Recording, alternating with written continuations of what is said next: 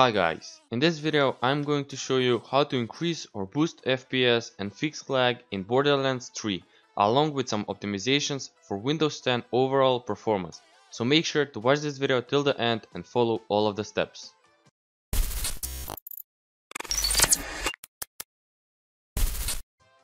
Before we start this tutorial, we're gonna create a restore point just in case if anything goes wrong with your PC after this tutorial. You can always revert the changes. So what you want to do is click on the search bar and type create a restore point and open it up. Now click on the drive where Borderlands 3 is installed at, so mine is on my D drive. Yours should be on local disk C. Once you click on it, click on configure and click on turn on system protection. Once you're done, set the max usage to around 5%. Click on apply. Click on OK, and now click on create.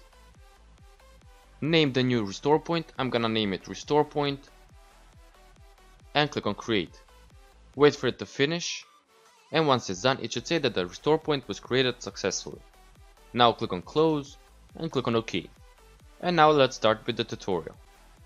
The first step is to open up this PC, so just click on the search bar, type this PC and open it up.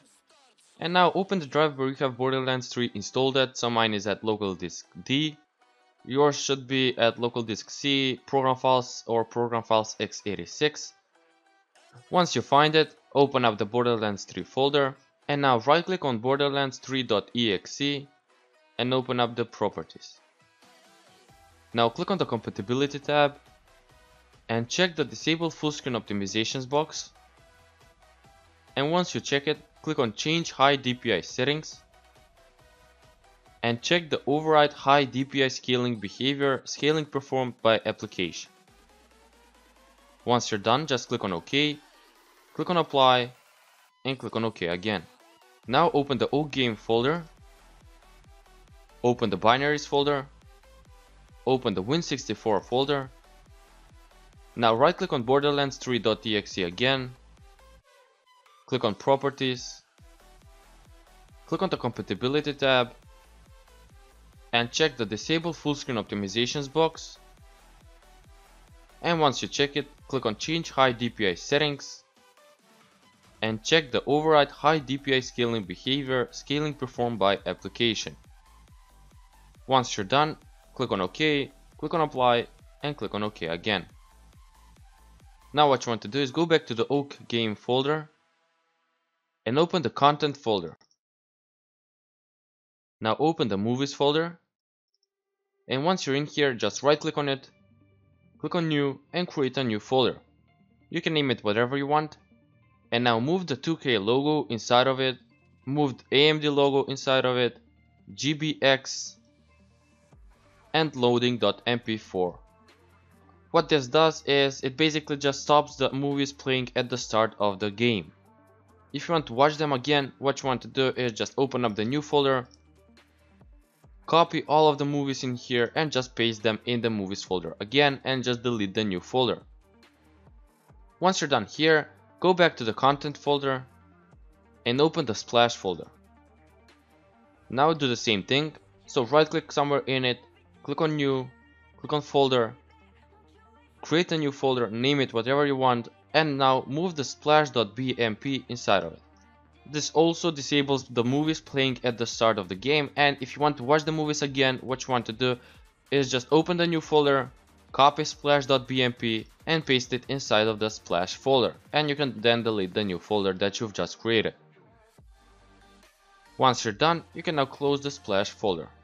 The second step is to download the Borderlands 3 FPS Boost Pack. So just click on the link in the description, download it and extract it on your desktop.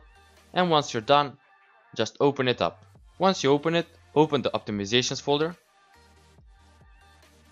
Now open the BL3 priority folder. And now double click on BL3 high priority.reg. This will set Borderlands 3 to be a high priority process. Click on yes. It says, are you sure you want to continue? Click on yes again. And the keys and values have been successfully added to the registry. Click on OK. Now once you're done, go back to the optimizations folder And the next step is to open the registry optimizations folder. Once you open it, what you want to do is click on the first one, disable DVR1, click on yes again, click on OK. Now do the same for all of them, so click on the second one, yes, are you sure you want to continue, yes, OK. What this does, it basically optimizes your registry editor and your registry files, and you'll get more FPS in Borderlands 3. Once you're done with the game optimizations.reg, you can now choose the low to medium optimization or medium to high optimization. So if you have a low end PC, I would recommend going with the low end or low to medium optimization, or if you just want to get more FPS, then you should go with the low to medium optimization.reg. I'm gonna go with the low optimization, so double click on it, click on yes, are you sure you want to continue, click on yes again, and click on OK. Once you're done here, go back to the optimizations folder and go back to the Borderlands 3 FPS Boost Pack. Now open the config folder and choose the settings that you want to apply. I would recommend going with the low end settings just to get more FPS in the game. So once you decide, open up the folder. I'm gonna open up the low end settings. And now what you want to do is open the Borderlands 3 game folder. You can do that by clicking on the search bar, type this PC. Once you open it, click on Documents, open up the My Games folder, open up the Borderlands 3 folder, Saved, Config, Windows No Editor. And now what you want to do is just copy the files from the FPS Boost Pack and paste them in the Windows No Editor folder. Click on Replace the files in the destination and wait for it to finish. Once it's done, you can close the Windows No Editor folder.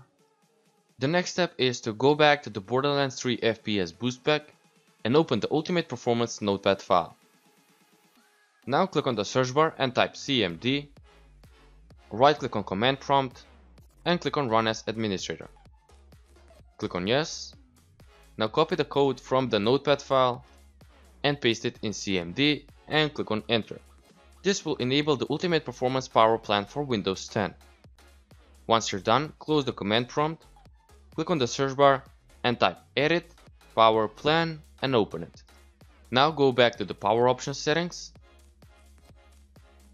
and select the Ultimate Performance Power Plan. Once you're done, you can close the Power Options settings and you can close the Notepad file. The next step is to open up the Optimizations folder again, open the GPU settings folder, and now open the folder for your graphics card. So I have an NVIDIA graphics card, so I'm gonna open up the NVIDIA folder.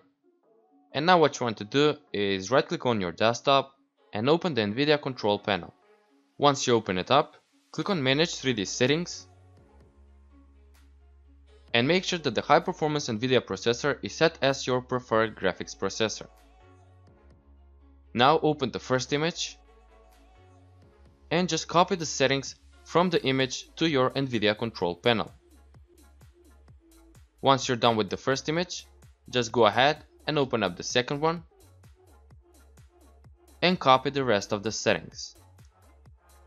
Once you're done, you can close the second image, click on Apply in the control panel, and you can now close it. If you have an AMD graphics card, then just open the AMD folder and copy the settings as well. Once you're done here, we can move on to the next step, which is to go back to the Optimizations folder and open the ISLC folder. Now double click on Intelligent Standby List Cleaner.exe, click on Yes, and now click on the arrow in the bottom right corner, find the ISLC logo, here it is, and double click on it. Now click on Stop if it's already working, check the Enable Custom Timer Resolution box, and type 0.50 in the wanted timer resolution.